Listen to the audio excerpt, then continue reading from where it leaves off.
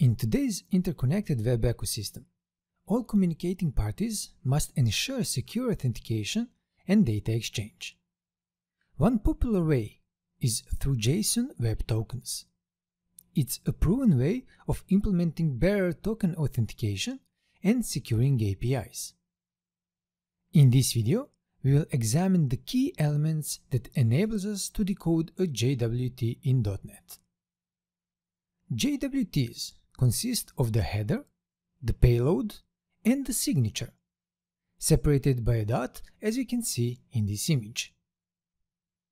The header includes metadata about the token, such as the key ID, type, and the signing algorithm. Within the payload, there are claims, which are statements about the user or additional data. The signature ensures the JWT's integrity by encoding the header, payload, and a security key. All this information is encoded in base64 format. So, let's see how we can decode our token.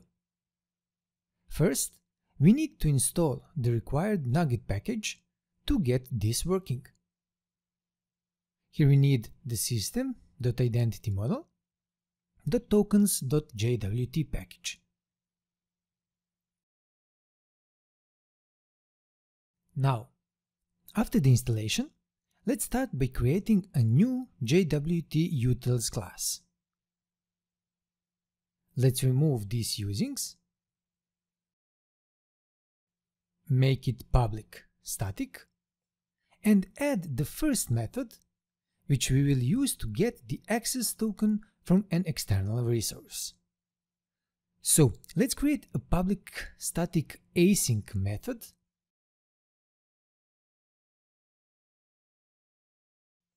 and name it getAccessToken from identity server.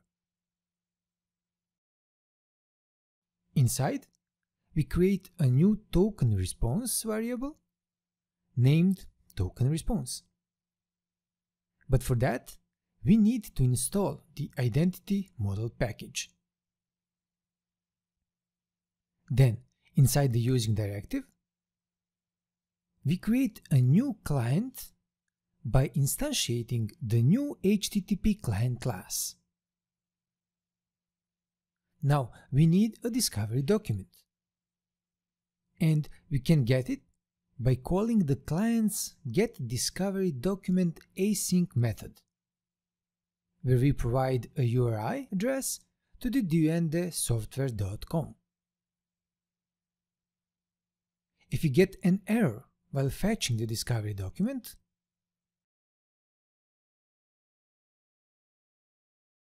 we will simply throw an exception with the error property of the discovery document. Otherwise, we get our token response by calling the client's requestClientCredentials token async method and providing a new client credentials token request object as an argument. In this object, we provide an address as a discovery document token endpoint, client ID as M2M, client secret as secret, and the scope with the API value. Now, if we get an error from the token response, we simply throw an exception by again using the error property. On the other hand, we just return our access token. So, as we said, with this method, we will acquire the token. And to continue, let's create a method to convert it to JWT security token, name it convert JWT string to JWT security token, and add a single parameter. Inside the method, we create an instance of a JWT security token handler. And next, we extract the token by using the read JWT token method to read and parse the input JWT string. Finally, we return the token. Once we obtain the token, we can decode it as the next step. But first, we have to create another class. And let's name it Decoded Token. Here, we will remove these unused namespaces, and let's change this class to a record.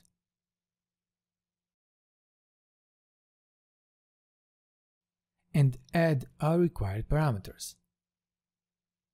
We can see a lot of different parameters for this record.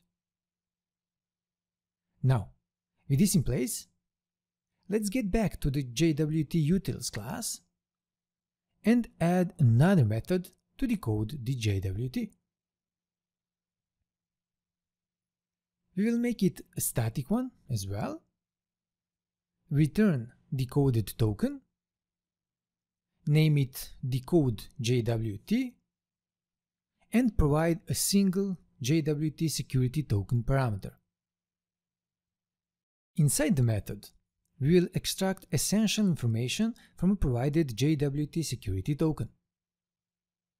Initially, we capture the key ID stored within the token's header.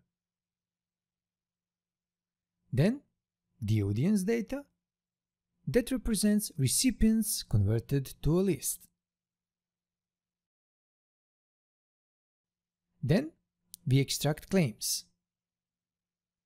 And here, we will use the select method to convert these claims into a list of tuples containing the claim type and its corresponding value. And let's convert it to list. Finally, we have to return a new decoded token with all the properties. So we need our key ID, also the issuer part, and already extracted audience and claims. To determine the token's expiration, we retrieve the expiration date, valid too. Additionally, we capture the signing algorithm employed for the token's validation, which is signature algorithm. Also, we fetch the raw data directly from the token. We then attempt to gather the subject information, which may sometimes be empty, especially in scenarios like client credentials grants. Furthermore, we retrieve the token's validity start date, capturing the moment the token is considered valid. We also acquire the header and payload in the token's encoded payload.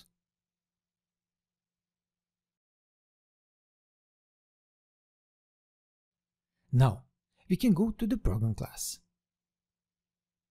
and first get the access token by calling our getAccessToken method. And let's write it down to the console. Next, let's convert it to JWT by calling the convert method and providing the access token as an argument. Also, we are going to print the JWT. Finally, we are going to decode the JWT by calling the Decode JWT method and providing a required argument. And of course, we are going to print it down as well. Lastly, we have to fix this by adding the await keyword. So that's it. We can start the app and inspect our results. We can see an initial access token, then the converted JWT, and finally a decoded token. So that's it. Please don't forget to hit those like and subscribe buttons down there if you like the video and want to support us.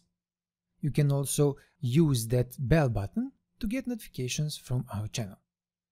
Thank you for watching, and we'll see you again in another video. Until then, all the best.